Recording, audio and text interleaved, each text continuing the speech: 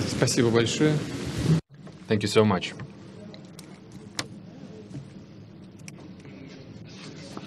Shall we start working, I guess? Distinguished Mr. President, ladies and gentlemen, negotiations with the President of the United States, Donald Trump, took place in a frank and business-like atmosphere. I think we can call it a success and a very fruitful round of negotiations. We carefully analyzed the current status, the present and the future of the Russia-United States relationship, key issues of the global agenda. It's quite clear to everyone that the bilateral relationship are going through a complicated stage, and yet those impediments, the current tension, the tense atmosphere, essentially have no solid reason behind it. The Cold War is a thing of past. The era of acute ideological confrontation of the two countries is a thing of remote past, is a vestige of the past. The situation in the world changed dramatically. Today, both Russia and the United States face a whole new set of challenges. Those include a dangerous maladjustment of mechanisms for maintaining international security and stability, regional crises, the creeping threats of terrorism and transnational crime. It's the snowballing problems in the economy, environmental risks, and other sets of challenges. We can only cope with these challenges if we join the ranks and work together. Hopefully, we will reach this understanding with our American partners. Today's negotiations reflected our joint wish with President Trump to redress this negative situation in the bilateral relationship, outline the first steps for improving this relationship to restore the acceptable level of trust and going back to the previous level of interaction on all mutual interests issues. As major nuclear powers, we bear special responsibility for maintaining international security.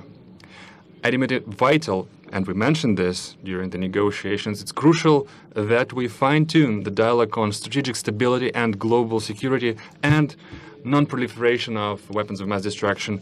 We submitted our American colleagues a note with a number of specific suggestions. We believe it necessary to work together further on to interact on the disarmament agenda, military and technical cooperation. This includes the extension of the strategic offensive arms limitation treaty. It's the dangerous situation with the global American anti-missile defense system. It's the implementation issues with the INF treaty. And of course, the agenda of non-placement of weapons in space. We favor the continued cooperation in counterterrorism and maintaining cybersecurity. And I'd like to point out specifically that our special services are cooperating quite successfully together. The most recent example is their operational cooperation within the recently concluded World Football Cup. In general, the contacts among the special services should be put to a system-wide basis, should be brought to a systemic framework. I reminded President Trump about the suggestion to re-establish the working group on anti-terrorism. We also mentioned a plethora of regional crises. It's not always that our postures dovetail exactly, and yet the overlapping and mutual interests abound. We have to look for points of contact and interact closer and a variety of international fora. Clearly, we mentioned the regional crisis, for instance, Syria. As far as Syria is concerned, the task of establishing peace and reconciliation in this country could be the first showcase example of the successful joint work. Russia and the United States apparently can act proactively and assume the leadership in this issue and organize the interaction to overcome humanitarian crisis and help Syrian refugees to go back to their homes. In order to accomplish this level of successful cooperation in Syria, we have all the required components. Let me remind you that both Russian and American military have acquired a useful experience of coordination of their action, established the operational channels of communication, which permitted to avoid dangerous incidents and unintentional collisions in the air and in the ground. Also, crushing terrorists in the southwest of Syria, the south of Syria, should be brought to the full compliance with the Treaty of 1974 about the separation of forces, of Israel and Syria. This will bring peace to Golan Heights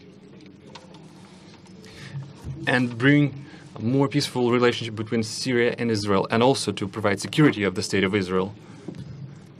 Mr. President paid special attention to the issue during today's negotiations, and I would like to confirm that Russia is interested in this development and this will act accordingly. Thus far, we will make a step toward creating a lasting peace in compliance with the respective resolutions of Security Council, for instance, the resolution 338. We're glad that the Korean Peninsula issue is starting to resolve. To a great extent, it was possible thanks to the personal engagement of President Trump, who opted for dialogue instead of confrontation. We also mentioned our concern about the withdrawal of the United States from the JCPOA. Well, our U.S. counterparts are aware of our posture.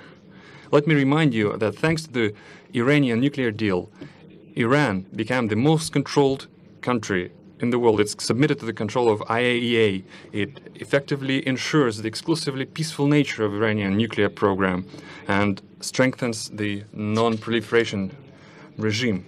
While we discussed the internal Ukrainian crisis, we paid special attention to the bona fide implementation of Minsk agreements by Kiev.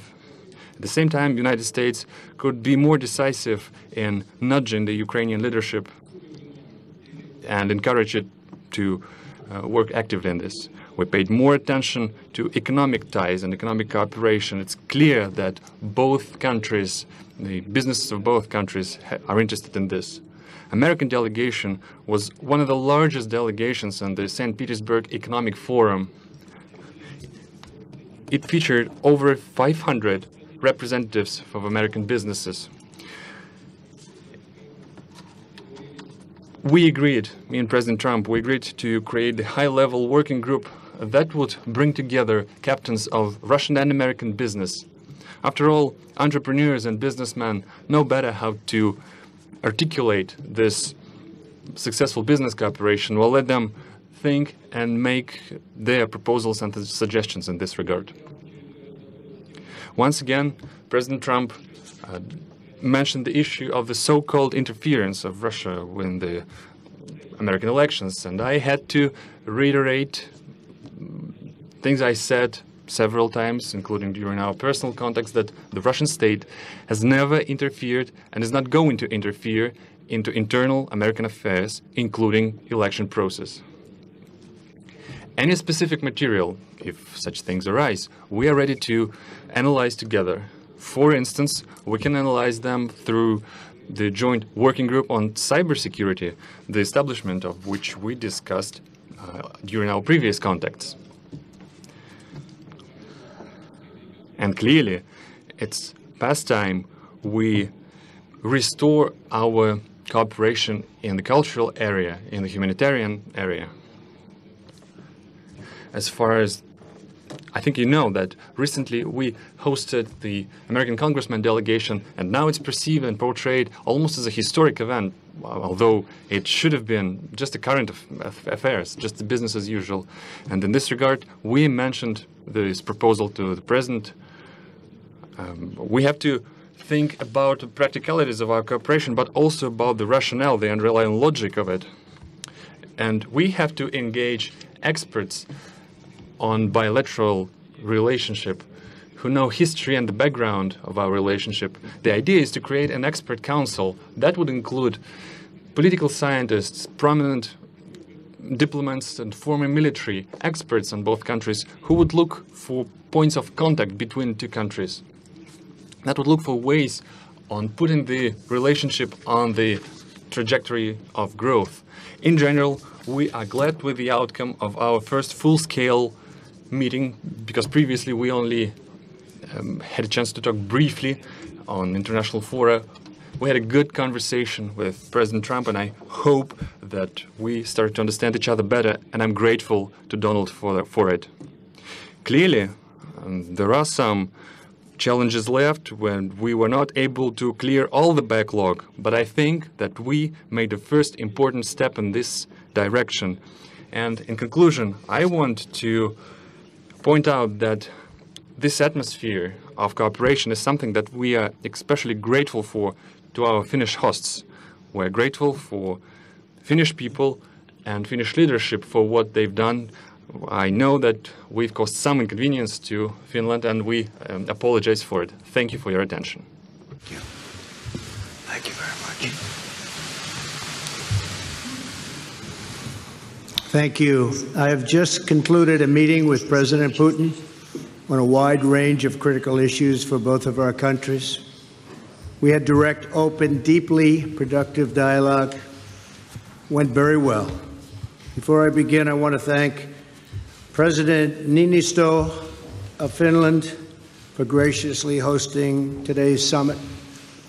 President Putin and I were saying how lovely it was and what a great job they did. I also want to congratulate Russia and President Putin for having done such an excellent job in hosting the World Cup. It was really one of the best ever, and your team also did very well. It was a great job. I'm here today to continue the proud tradition of bold American diplomacy. From the earliest days of our republic, American leaders have understood that diplomacy and engagement is preferable to conflict and hostility.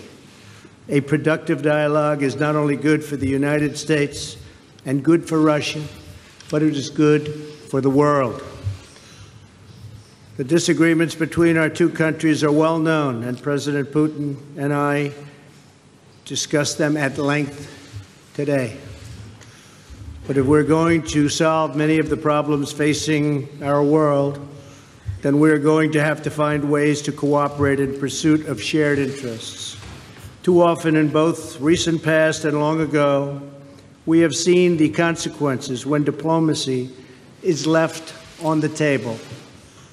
We have also seen the benefits of cooperation. In the last century, our nations fought alongside one another in the Second World War. Even during the tensions of the Cold War, when the world looked much different than it does today, the United States and Russia were able to maintain a strong dialogue. But our relationship has never been worse than it is now. However, that changed as of about 4 hours ago. I really believe that. Nothing would be easier politically than to refuse to meet, to refuse to engage, but that would not accomplish anything. As president, I cannot make decisions on foreign policy in a futile effort to appease partisan critics or the media or Democrats who want to do nothing but resist and obstruct. Constructive dialogue between the United States and Russia affords the opportunity to open new pathways toward peace and stability in our world. I would rather take a political risk in pursuit of peace than to risk peace in pursuit of politics. As president, I will always put what is best for America and what is best for the American people. During today's meeting, I addressed directly with President Putin the issue of Russian interference in our elections. I felt this was a message best delivered in person. Spent a great deal of time talking about it, and President Putin may very well want to address it, and very strongly, because he feels very strongly about it, and he has an interesting idea. We also discussed one of the most critical challenges facing humanity, nuclear proliferation. I provided an update on my meeting last month with Chairman Kim on the denuclearization of North Korea, and after today, I am very sure that President Putin and Russia want very much to end that problem, going to work with us, and I appreciate that commitment. The President and I also discussed the scourge of radical Islamic terrorism. Both Russia and the United States have suffered horrific terrorist attacks, and we have agreed to maintain open communication between our security agencies to protect our citizens from this global menace. Last year, we told Russia about a planned attack in St. Petersburg, and they were able to stop it cold. They found them, they stopped them, there was no doubt about it. I appreciated President Putin's phone call afterwards to thank me. I also emphasized the importance of placing pressure on Iran to halt its nuclear ambitions and to stop its campaign of violence throughout the area, throughout the Middle East. As we discussed at length, the crisis in Syria is a complex one.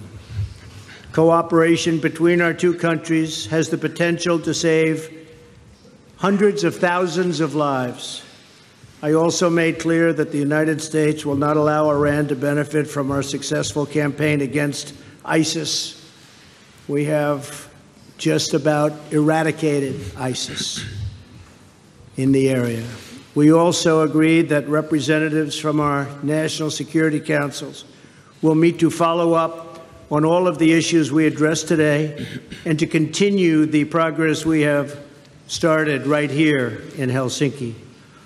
Today's meeting is only the beginning of a longer process, but we have taken the first steps toward a brighter future and one with a strong dialogue and a lot of thought. Our expectations are grounded in realism, but our hopes are grounded in America's desire for friendship, cooperation, and peace. And I think I can speak on behalf of Russia when I say that also. President Putin, I want to thank you again for joining me for these important discussions and for advancing open dialogue between Russia and the United States. Our meeting carries on a long tradition of diplomacy between Russia, the United States, for the greater good of all. And this was a very constructive day. This was a very constructive few hours that we spent together. It's in the interest of both of our countries to continue our conversation, and we have agreed to do so. I'm sure we'll be meeting again in the future, often, and hopefully we will solve every one of the problems that we discussed today. So, again, President Putin, thank you very much. Господа президенты, сейчас журналисты. Distinguished presidents, now the journalists would have a chance to ask two questions, two sets of questions each. First, the Russian journalist will ask the question. Please give your affiliation. Good afternoon. My name is Alexei Meshkov, Interfax Information Agency. I have a question to President Trump. During your recent European tour, you've mentioned that the implementation of the Nord Stream 2 gas pipeline makes Europe a hostage of Russia, and you suggested that you could free Europe from this by supplying American LNG. But this cold winter actually showed that the current mechanism of supply of fuel to Europe is quite viable. At the same time, as far as I know, US had to buy even Russian gas for Boston. I have a question. The implementation of your idea has a political tinge to it, or is it a practical one? Because there will be a gap formed in the supply and demand mechanism, and the first, it's the consuming countries who will fall into this gap. And the second question, before the meeting with President Putin, you called him an adversary, a rival, and yet you expressed hope that you will be able to bring this relationship to a new level. Did you manage to do this? Actually, I called him a competitor, and a good competitor he is. And I think the word competitor is it's a compliment. I think that we will be competing when you talk about the pipeline. I'm not sure necessarily that it's in the best interests of Germany or not, but that was a decision that they made. We'll be competing. As you know, the United States is now, or soon will be, but I think it actually is right now the largest in the oil and gas world. So we're going to be selling LNG, and we'll have to be competing with the pipeline. And I think we'll compete successfully, although there is a little advantage locationally. So I just wish them luck. I mean, I did. I discussed with Angela Merkel in pretty strong tones, but I also know where they're all coming from. And they have a very close source. So we'll see how that all works out. But we have lots of sources now, and the United States is much different than it was a number of years ago when we weren't able to extract what we can extract today. So today we're number one in the world at that, and I think we'll be out there competing very strongly. Thank you very much. If I may, I throw in some 2 cents. We talked to Mr. President, including this subject as well. We are aware of the stance of President Trump, and I think that we, as a major oil and gas power, and the United States is a major oil and gas power as well, we could work together on regulation of international markets, because neither of us is actually interested in the plummeting of the prices. And the consumers will suffer as well, and the consumers in the United States will suffer as well, and the shale gas production will suffer. Because beyond a certain price bracket, it's no longer profitable to produce gas. But nor we are interested in driving prices up, because it will drain juices, life juices from all other sectors of the economy, from machine building, etc. So we do have space for cooperation here. That's the first thing. Then about the Nord Stream 2. Mr. President voiced his concerns about the possibility of disappearance of transit through Ukraine, and I reassured Mr. President that Russia stands ready to maintain this transit. Moreover, we stand ready to extend this transit contract that is about to expire next year, in case if the dispute between the economic entities will be settled in the Stockholm Arbitration Court. This goes to Jeff Mason from Reuters.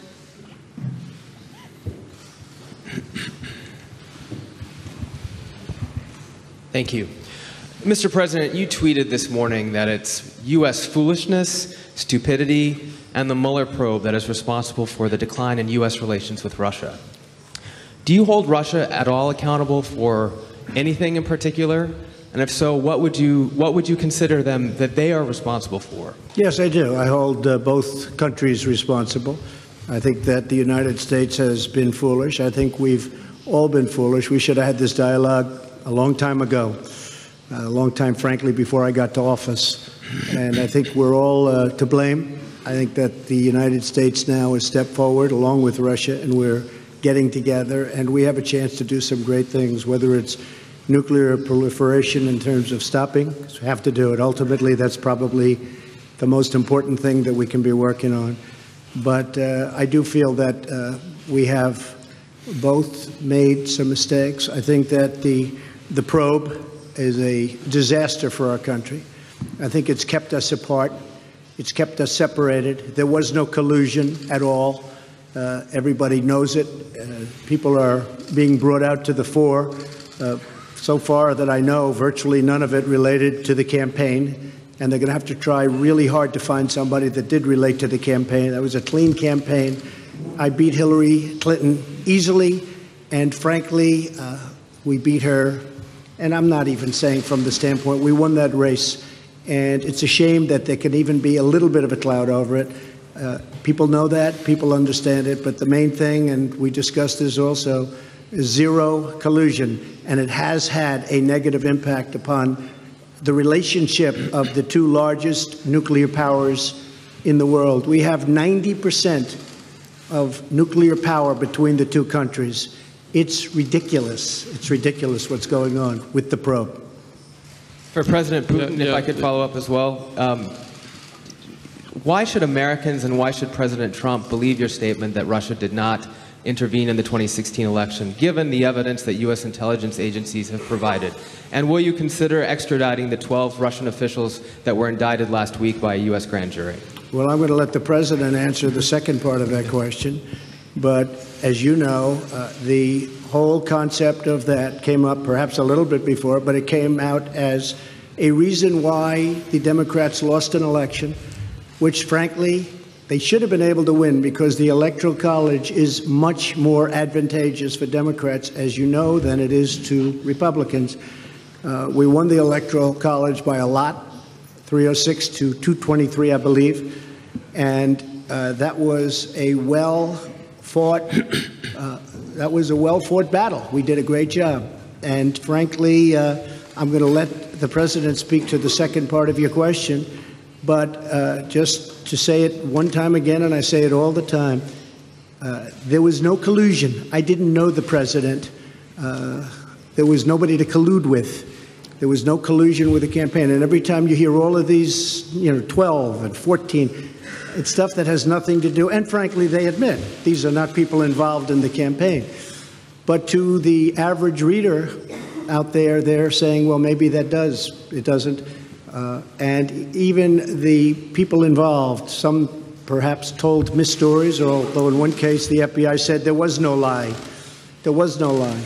Somebody else said there was. We ran a brilliant campaign, and that's why I'm president. Thank you. As to who is to be believed and to who is not to be believed, you can trust no one if you take this. Where did you get this idea that President Trump trusts me or I trust him? He defends the interest of the United States of America, and I do defend the interest of the Russian Federation. We do have interests that are common. We are looking for points of contact. There are issues where our postures diverge, and we are looking for ways to reconcile our differences, how to make our effort more meaningful. We should not proceed from the immediate political interests that guide certain political powers in our countries. We should be guided by facts. Could you name a single fact that would definitively prove the collusion? This is utter nonsense. Just like the President recently mentioned. Yes, the public at large in the United States had a certain perceived opinion of the candidates during the campaign, but there's nothing particularly extraordinary about it. That's a usual thing. President Trump, when he was a candidate, he mentioned the need to restore the Russia-US relationship, and it's clear that a certain part of American society felt sympathetic about it, and different people could express their sympathy in different ways. But isn't that natural? Isn't it natural to be sympathetic towards a person who is willing to restore the relationship with our country, who wants to work with us? We heard the accusations about the Concord country. Well, as far as I know, this company hired American lawyers, and the accusations doesn't have a fighting chance in the American courts. So there's no evidence when it comes to the actual facts. So we have to be guided by facts and not by rumors. Now, let's get back to the issue of these 12 alleged intelligence officers of Russia. I don't know the full extent of the situation, but the President Trump mentioned this issue, and I will look into it. So far, I can say the following. The things that, off the top of my head, we have an existing agreement between the United States of America and the Russian Federation, an existing treaty that dates back to 1999, the mutual assistance on criminal cases.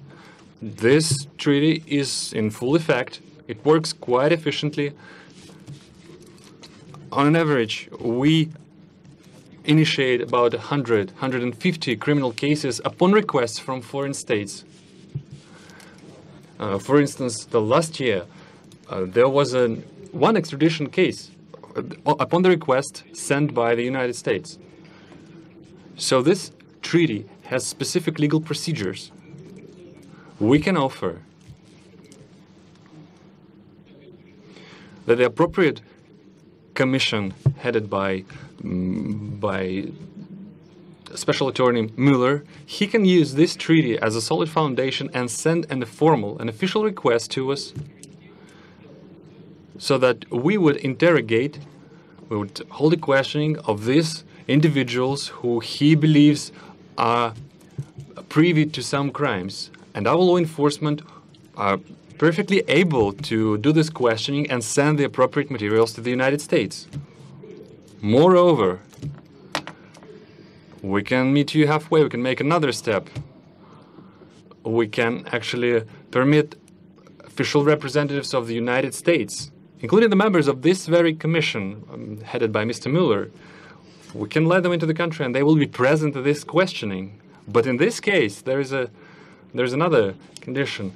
This kind of effort should be a mutual one. Then we would expect that the Americans would reciprocate and they would question officials, including the officers of law enforcement and intelligence services of the United States, whom we believe who have something to do with illegal actions on the territory of Russia. And we have to request the presence of our law enforcement. For instance, we can bring up Mr. Browder in this particular case. Business associates of Mr. Browder have earned over $1.5 billion in Russia. They never paid any taxes, neither in Russia nor in the United States. And yet the money escaped the country. They were transferred to the United States. They sent huge amount of money, $400 million, as a contribution to the campaign of Hillary Clinton. Well, that's their personal case. It might have been legal, the contribution itself, but the way the money was earned was illegal. So we have a solid reason to believe that some intelligence officers accompanied and guided these transactions. So we have an interest of questioning them. But we can that could be a first step, and we can also extend it. Options abound, and they all can be found in an appropriate legal framework. And did you direct any of your officials to help him do that?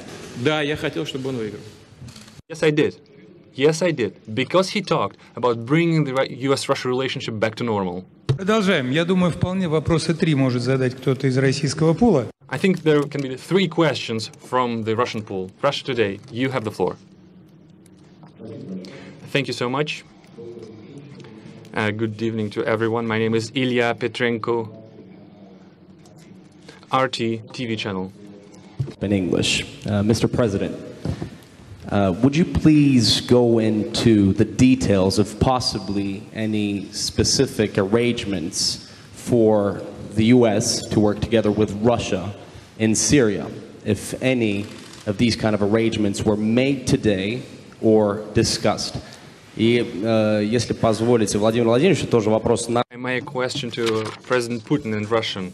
Since we brought up the issue of football several times, I used the football language.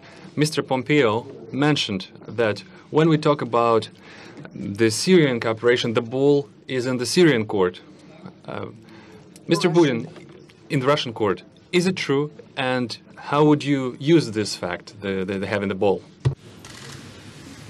Well, I guess I'll answer the first part of the question. We've worked with Israel long and hard for many years, many decades. I think we've never has any country been closer than we are. President Putin also is helping Israel, and we both spoke with Bibi Netanyahu, and they would like to do certain things with respect to Syria, having to do with the safety of Israel. So in that respect, we absolutely would like to work in order to help Israel, and Israel will be working with us. So both countries would work jointly. And I think that when you look at all of the progress that's been made in certain sections with the eradication of ISIS, We're about 98%, 99% there, and other things that have taken place that we've done, and that, frankly, Russia has helped us with in certain respects. But I think that working with Israel is a great thing, and creating safety for Israel is something that both President Putin and I would like to see very much. One little thing I might add to that is the helping of people. Helping of people, because you have such horrible, if you see, and I've seen reports and I've seen pictures, I've seen just about everything. And if we can do something to help the people of Syria get back into some form of shelter and on a humanitarian basis, and that's what the word was, really, a humanitarian basis, I think that both of us would be very interested in doing that, and we will do that. Okay? Thank you very much. Excuse me, but for now, no specific agreements, for instance, between the militaries? Well, our militaries do get along. In fact, our militaries actually have gotten along probably better than our political leaders for years, but our militaries do get along very well, and they do coordinate in Syria and other places. Okay? Thank you. Yes, we did mention this. We mentioned the humanitarian track of this issue. Yesterday, I discussed this with French President Mr. Macron, and we reached an agreement that together with European countries, including France, we will step up this effort. On our behalf, we provide military cargo aircraft to deliver the humanitarian cargo. And today I brought up this issue with President Trump. I think there is plenty of things to look into. The crucial thing here is that a huge amount of refugees are in Turkey, in Lebanon, in Jordan, in the states that border are adjacent to Syria. If we help them, the migratory pressure upon the European states will be decreased manifold. And I believe it's crucial from any point of view, from humanitarian point of view, from the point of view of helping people, helping the refugees. And in general, I agree, I concur with President Trump. Our military cooperate quite successfully together. They do get along, and I hope they will be able to do so in future. We will keep working in the Astana format, I mean Russia, Turkey and Iran, which I informed President Trump about.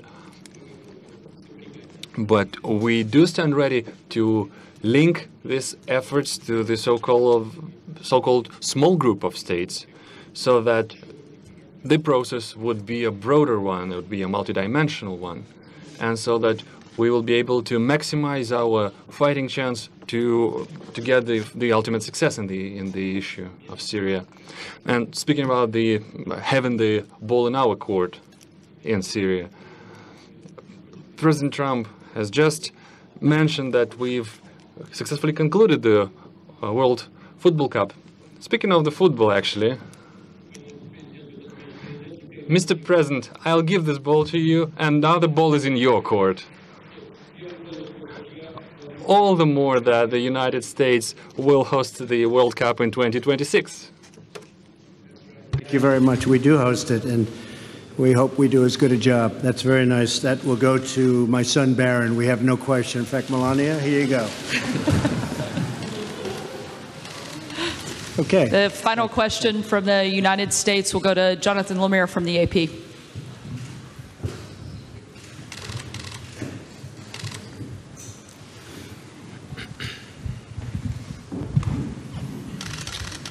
Thank you. Question for each president. President Trump, yes. You first. Just now, President Putin denied having anything to do with the election interference in 2016. Every U.S. intelligence agency has concluded that Russia did. My first question for you, sir, is who do you believe? My second question is, would you now, with the whole world watching, tell President Putin, would you denounce what happened in 2016, and would you warn him to never do it again? So let me just say that we have two thoughts. You have groups that are wondering why the FBI never took the server. Haven't they taken the server? Why was the FBI told to leave the office of the Democratic National Committee? I've been wondering that. I've been asking that for months and months, and I've been tweeting it out and calling it out on social media. Where is the server? I want to know, where is the server and what is the server saying? With that being said, all I can do is ask the question. My people came to me, Dan Coates came to me and some others. They said they think it's Russia. I have President Putin. He just said it's not Russia. I will say this. I don't see any reason why it would be, but I really do want to see the server. But I have confidence in both parties. I really believe that this will probably go on for a while, but I don't think it can go on without finding out what happened to the server. What happened to the servers of the Pakistani gentleman that worked on the DNC? Where are those servers? They're missing. Where are they? What happened to Hillary Clinton's emails? 33,000 emails, gone, just gone. I think in Russia they wouldn't be gone so easily. I think it's a disgrace that we can't get Hillary Clinton's 33,000 emails. So I have great confidence in my intelligence people, but I will tell you that President Putin was extremely strong and powerful in his denial today. And what he did is an incredible offer. He offered to have the people working on the case come and work with their investigators with respect to the 12 people. I think that's an incredible offer. Okay? Thank you. Yes, please. I'd like to add something to this. After all, I was an intelligence officer myself. And I do know how dossiers are made up. Just a second. That's the first thing. Now the second thing. I believe that Russia is a democratic state, and I hope you're not denying this right to your own country. You're not denying that United States is a democracy. Do you believe United States is a democracy? And if so, if it is a democratic state, then the final conclusion in this kind of a dispute can only be delivered by a trial, by the court, not by the executive, by the law enforcement. For instance, the Concord company that was brought up is being accused. It's been accused of interference. But this company does not constitute the Russian state. It does not represent the Russian state. And I brought several examples before. Well, you have a lot of individuals in the United States. Take George Soros, for instance, with multi-billion capitals. But does that make him, his position, his posture, the posture of the United States? No, it does not. Well, it's the same case. There is the issue of trying a case in the court. And the final, the final say is for the court to deliver. We are now talking about the private, the individuals, and not about particular states. And as far as the most recent allegation is concerned about the Russian intelligence officers, we do have an intergovernmental treaty. Please do send us the request. We will analyze it properly and we'll send a formal response. And as I said, we can extend this cooperation, but we should do it on a reciprocal basis, because we would await our Russian counterparts to provide us access to the persons of interest for us, who we believe can have something to do with the intelligence services. Let's discuss the specific issues and not use the Russia and the US relationship as a loose change, for this internal political struggle. A question for President Putin. Thank you. Two questions for you, sir. Can you tell me what President Trump may have indicated to you about officially recognizing Crimea as part of Russia? And then secondly, sir, does the Russian government have any compromising material on President Trump or his family?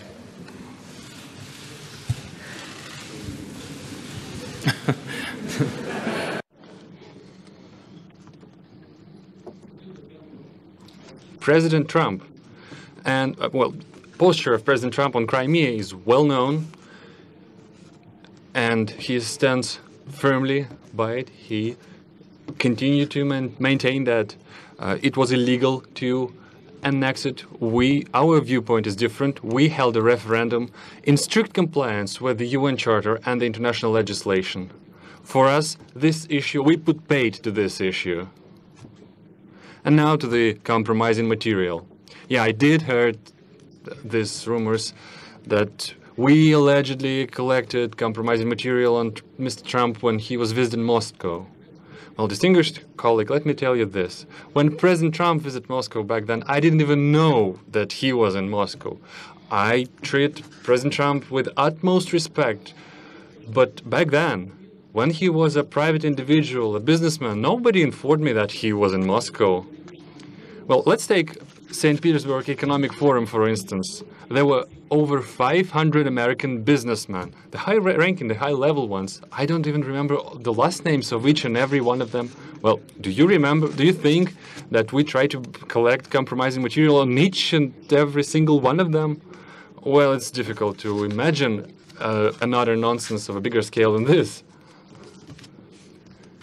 Well, please, just disregard these issues and don't think about this anymore again.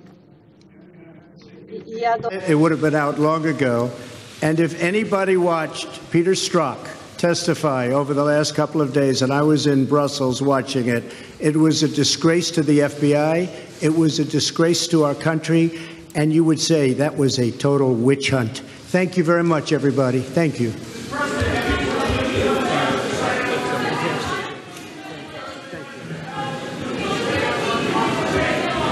Thank you so much.